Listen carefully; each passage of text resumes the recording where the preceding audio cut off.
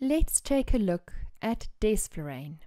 Desflurane is the newest vapor to come to market, and today we're going to look at some of its characteristics and we're going to look at some practical tips for using it.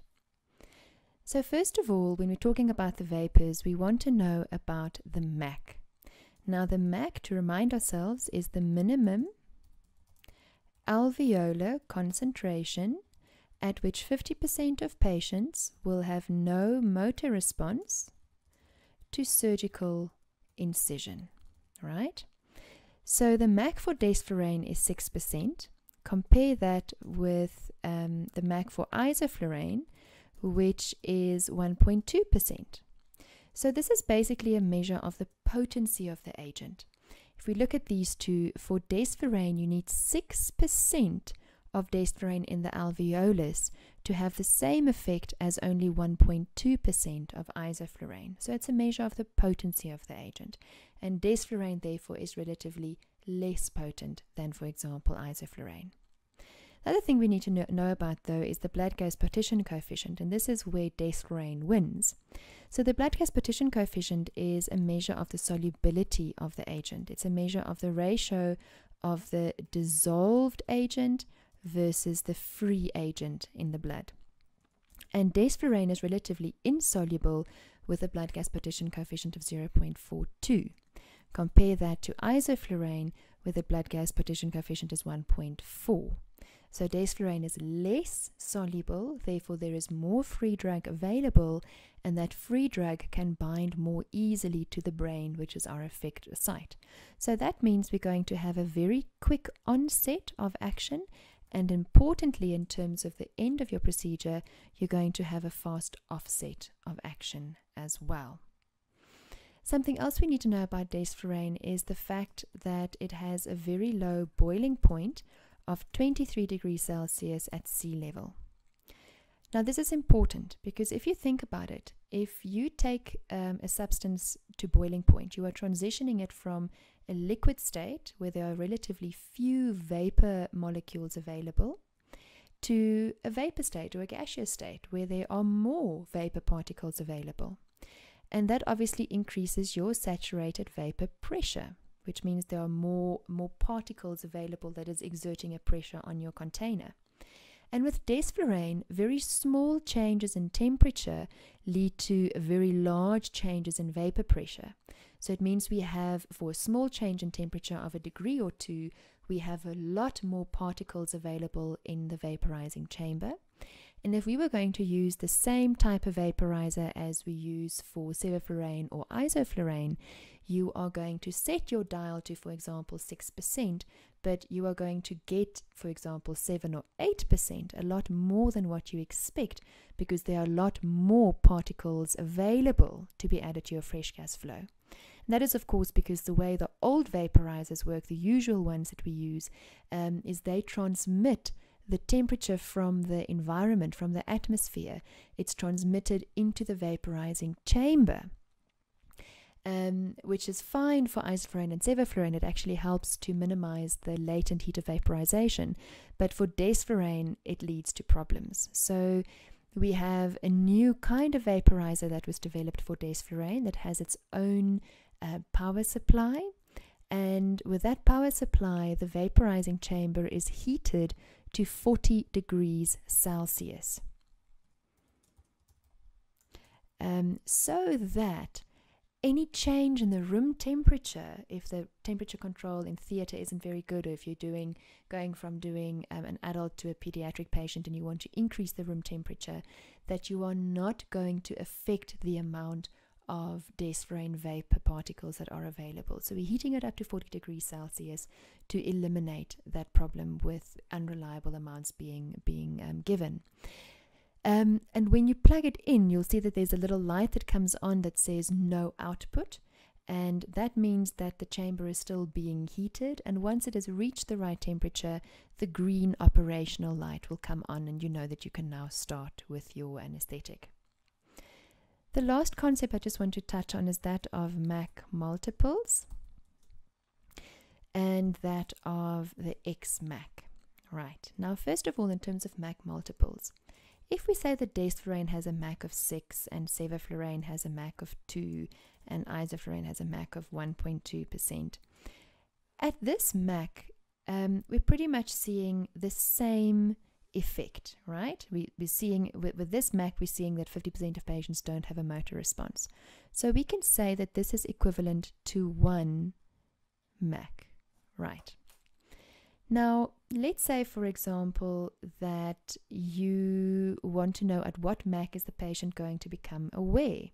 We call this MAC aware, and that is actually 0.8 of the MAC. So you'll say 0.8 times 6, and then you'll know that at this MAC, the patient will start to be aware. Then you also get MAC awake, which is 0.4 MAC. So that is where the patient should be able to be woken up. And then, of course, you may need to make the patient slightly deeper. So you may need to go to 1.5 MAC in order to make sure that the patient doesn't have a sympathetic response to the surgical incision. Good. And then there's the concept of XMAC. Now, XMAC is recorded on some of our machines, and that's to do with the age of the patient.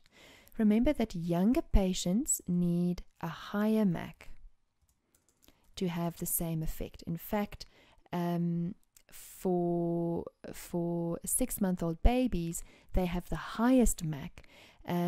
So you need relatively more vapor in the alveolus, and as we get older, you need a lower MAC. So some of the machines will actually show you that for a patient of 30 years, the Desflurane is set at 6%, and that will show you that that is XMAC of 1 for that patient. Okay. Right, now, so these are just the basic characteristics of Desflurane. So let's look at how we are going to use it. Important to bear in mind that you cannot do a gas induction with Desflurane. It is very irritating to the airways, okay, which is a pity. So just be aware that you are not going to do a gas induction ever with Desflurane.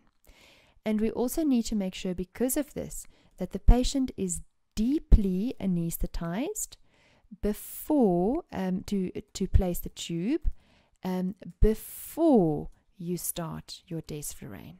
Okay, so you need to induce the patient, make sure they're deep enough, intubate them, and only then will you open your Desflurane vaporizer. Okay. So how do we make sure that we do this? And practically what I was taught is that we can give fentanyl or sufentanil, but you're going to give slightly higher doses than you would normally do. And you can give 200 mics of fentanyl or 20 mics of sufentanil as your induction dose, together with propofol. And you're going to give the full 2 to 2.5 milligram per kilogram dose. So you'll probably end up giving a full 200 milligrams of propofol to your patient. So make sure that they're deep enough. Then, after you've given your induction agent, plus or minus a muscle relaxant if you need to, you are going to wait for the patient to be deep enough, and then if you're going to bag mask ventilate them, you will do so with oxygen or an oxygen and air mix with no vapor. Right? Then you're going to intubate your patient, and only then will you open your Desflurane vaporizer. Okay. Now note, you can use Desflurane with an LMA, provided that the patient is deep enough, and provided that you have a good enough seal, that you don't have a leak around the LMA. You can use it very, very effectively. But probably in the beginning, until you're used to how it works, it may be useful to use it with patients where you are going to intubate, paralyze and intubate, and then start your Desflurane. But you can absolutely use it with an LMA as well, provided that the patient is deep enough and that there is a good seal. Right. Now, you've now intubated your patient and you've opened your vaporizer. How are we going to get our Desflurane to an adequate MAC or XMAC? We're going to use something called the rule of 24. Now, the thing with Desflurane is that if you open it too widely, if you push your concentration up too quickly, you can start to get hypertension and tachycardia. It's like a sympathetic response. So we don't want that. So there's a very set way in which we initiate our Desflurane. And it's going to be that for 3 minutes, you are going to have your fresh gas flow and you're going to have your vaporizer.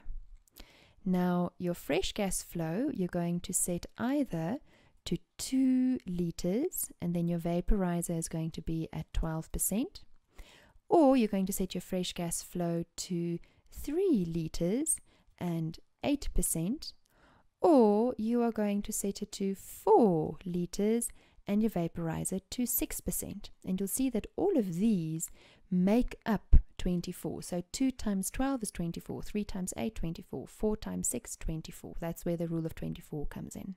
And that's going to be for 3 minutes. And after those 3 minutes, you are going to reach an XMAC of 0.9. Okay, so that's the XMAC for the age of the patient. For a 30-year-old patient, that is an actual MAC of about 5.9%. We don't really want to go to an XMAC of 1, and definitely not above that, because then you do start to see sympathetic activation. And you obviously don't want to go lower than that in case the patient becomes aware. Hence why it's important to make sure, if you do use Desflurane with an LMA, make sure that the seal is good, that you don't lose a bit of Desflurane along the way. So your XMAC is going to be at 0.9 after approximately 3 minutes. What do we do after that? Now here you need to think of the concept of a swimming pool. We have now filled our swimming pool, and now we are going to splash a little bit in it. So the patient is going to use up a little bit of our vapor, and all that we are going to do is to replace the use, or to replace the little splashes from swimming in the pool, if you want to continue with that metaphor. So you're not going to keep your flows and your vaporizer settings that high.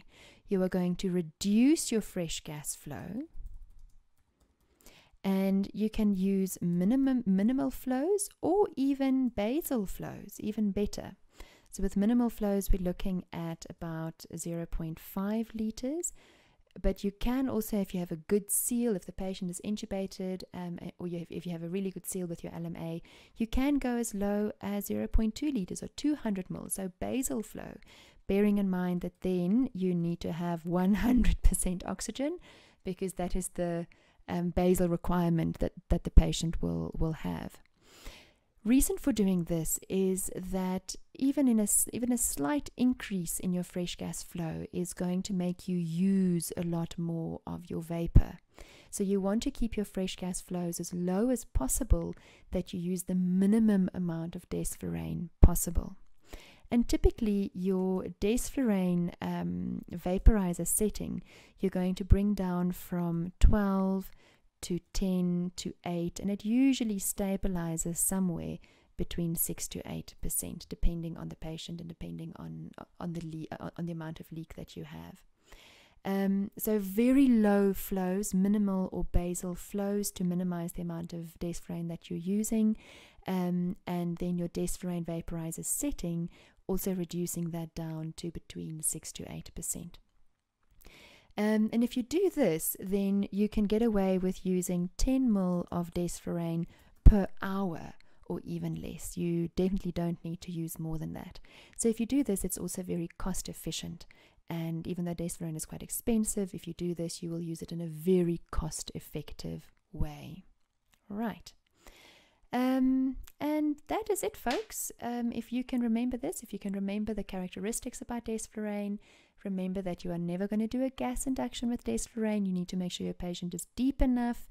You need to make sure that you place your airway before you open your vaporizer. and then set your Desflurane vaporizer and your fresh gas flow according to the rule of 24, aiming for an Xmac of 0.9, and then after that you reduce your fresh gas flows and you reduce your vaporizer setting, your concentration setting, aiming for a use of 10 ml of Desflurane per hour or less. And that really is it. I hope this was useful. Yeah, please let me know. Bye bye.